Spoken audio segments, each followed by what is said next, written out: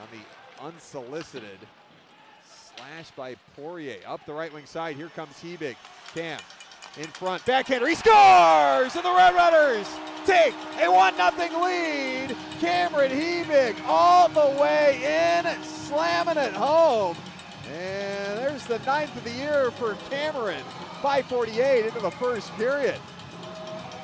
Oh, got slashed on that face-off. Calgary got it out, and Cam came all the way back down. Just kind of curled in on the backhand. Had some space in the crease as he got down low in the right wing circle. Kick it back up the far side. Here's a bump by Patrick Koch as Calgary will swing it around that back wall. Now puck thrown to the net, batted away by Matty. Comes high into the air, picked up, shot score. Klapka ties us up at 1. 8:27 into the first period.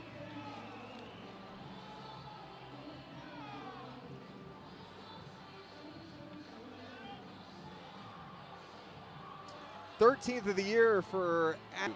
3 assists on Saturday night for Aku. He's got 28 points in his last 28 games. Kellerman looks for Aku. What a pass down low. Kellerman, he scores! Oh, baby! Milos from Aku! And the Roadrunners take a 2-1 lead!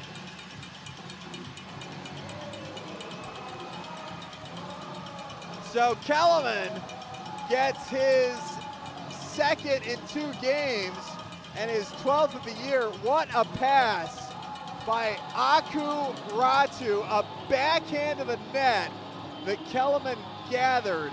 We approach a minute left to go on this Concord General Contracting penalty kill with Tucson up 4-2.